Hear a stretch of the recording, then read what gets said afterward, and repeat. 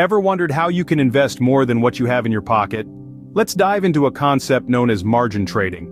Margin trading, in a nutshell, is a method of trading where you, the investor, borrow money from your broker to purchase securities. This borrowing ability gives you the power to acquire more securities than your current cash situation would allow.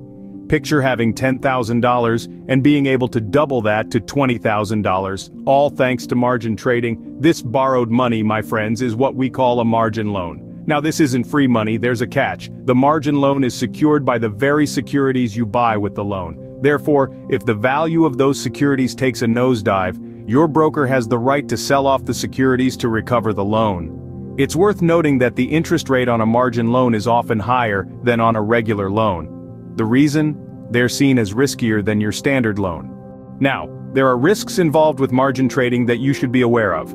Picture this.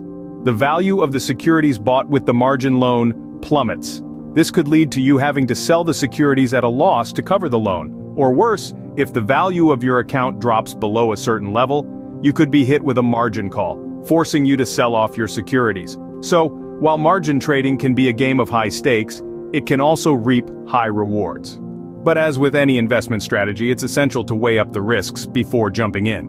To wrap up, let's recap some of the key terms in margin trading. Margin is the money borrowed from a broker to buy securities.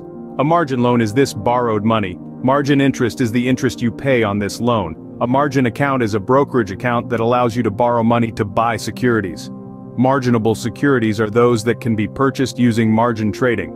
The initial margin is the minimum amount of money needed in your account to buy securities on margin. The maintenance margin is the minimum amount of money needed to avoid a margin call. And finally, a margin call is when a broker demands more money to cover a margin loan. And there you have it. The world of margin trading demystified. It's a strategy that can amplify your buying power, but it's not without its risks. So tread wisely and make informed decisions.